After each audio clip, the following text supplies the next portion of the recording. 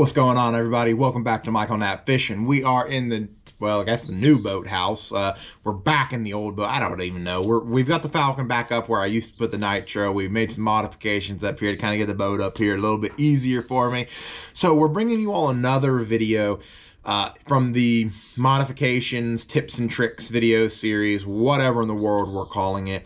I've got a couple of them picked out that I really wanted to share with you guys because it's stuff that I use that I get some comments on some photos that people see. They're like, what is that? Does it really matter? Does it work? So today we're diving into treble hooks, and this is actually going to be a three-part series.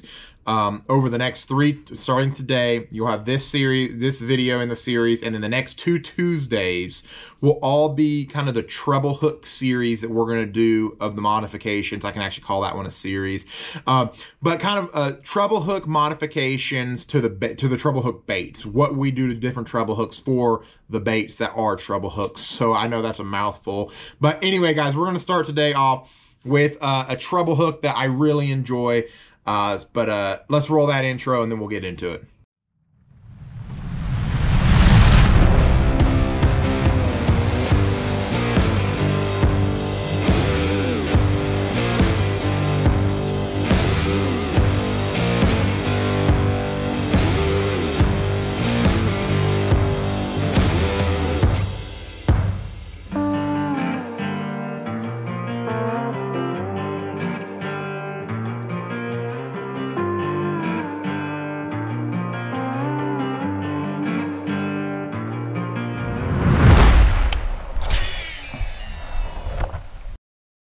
All right, guys, this is a modification that I really love.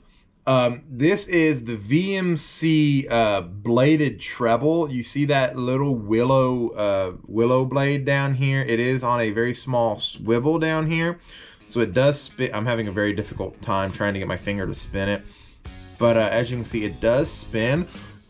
Yeah, no, that's not gonna work either. It's a very small willow blade, but it looks absolutely juicy in the water. VMC came out with these, I want to say a year or two ago. Mike Iaconelli was a big proponent of promoting it. He absolutely loves them for his, he's a crazy modifier. He does all kinds of modifications on his baits and stuff. But as far as the actual hook goes, it's a very stout hook. I know a lot of people, when we talk about hook modifications, they're like, well, I don't want to go down to a light wire, smaller hook, even though it may look bigger, or the EWG styles and whatnot. A lot of people are very cautious about their hooks and what they do with them. So this was like a really good balance between a stout treble hook with a finesse modification like this little treble hook. Then it really gives a very nice look through the water. So I've actually got one rigged up already that I'm going to grab out of my lure lock boxes for you guys and kind of show it to you, and then we'll go into what you can do with this. So hang on just a second. All right, guys, so I know this is going to be kind of frowned upon by a lot of people because this is a mega bass jerk bait. This is the 110 plus 1. That might actually be the plus 2. Hang on. No, that's the 110 plus 1. So I know everybody just really frowns upon modifying these baits because they think they're just perfect coming out of the box, and they are really good coming out of the box. But I break the treble hooks all the time, so I went ahead and put new treble hooks on it. And I wanted to add a little bit of flash to it. Check out that back treble hook. I actually added on that VMC bladed treble there.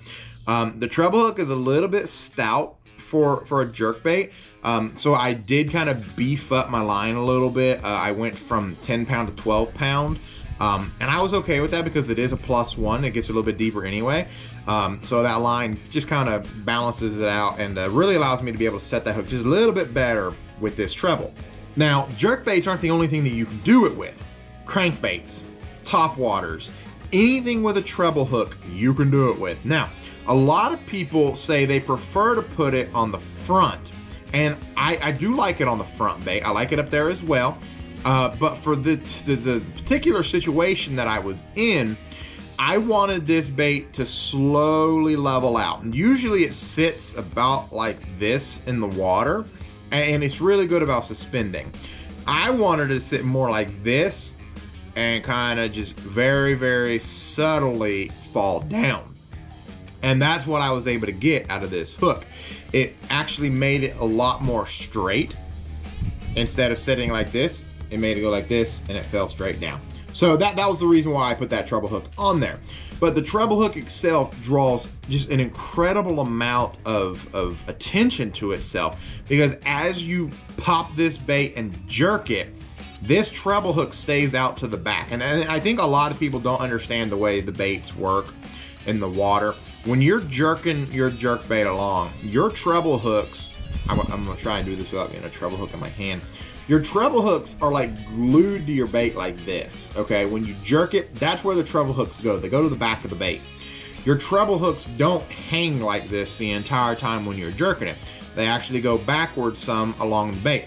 So as this one is backwards like this, and I jerk it along, this little willow blade is just spinning and putting off all kinds of reflection and jazz. You will not believe how many fish I caught on the back treble, because that's what they were going after. And I may not have actually caught those fish if it weren't for this blade. I know a lot of people are going to say, well, if you didn't have the blade, they might have attacked the entire body. That's correct. If the blade wasn't on there, they might have attacked the entire body. But I went like 3 hours without a bite on this thing. When I added the VMC bladed treble, I then was getting bit on the back treble. Yes, it was on the back, but nonetheless, I was still getting bit. Now, what all can we do that to? We can add it to our favorite crankbaits. We can add it in place of a feather. That's really an interesting concept that I haven't really gotten to explore a whole lot. I have tried it, and I did catch a few fish on it. Because essentially, what is the feather doing?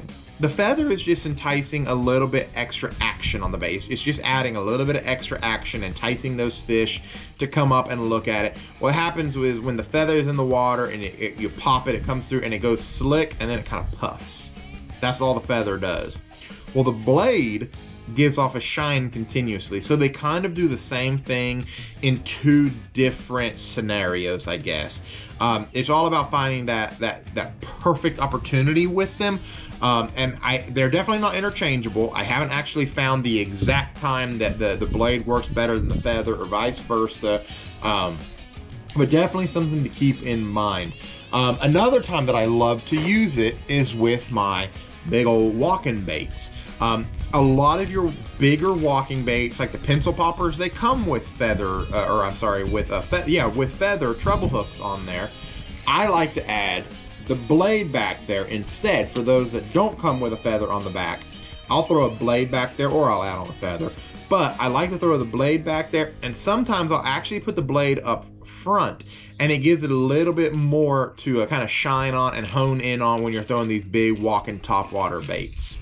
Anyway, guys, like I said, I was gonna make these videos. I wanted to go like super long on these videos. I was trying to get that blade out to show you guys again. But the VMC bladed treble is definitely a fun modification that you can do with your baits. They work really well, and it's something different to give those fish a different look, especially in some finesse situations that you don't necessarily want to go 100% finesse, but you want to try and maybe draw a little bit more attention to your baits. The bladed treble is a great way to go with it. I really love that bait, and you can modify literally any treble hook bait you can modify with this, and I absolutely love that. You can even put it on small swim baits, stuff like that, your glide baits, your big swim baits. You know, you can put these things anywhere. They make all kinds of different sizes for it, and the bait is just absolutely a fun and phenomenal bait to have.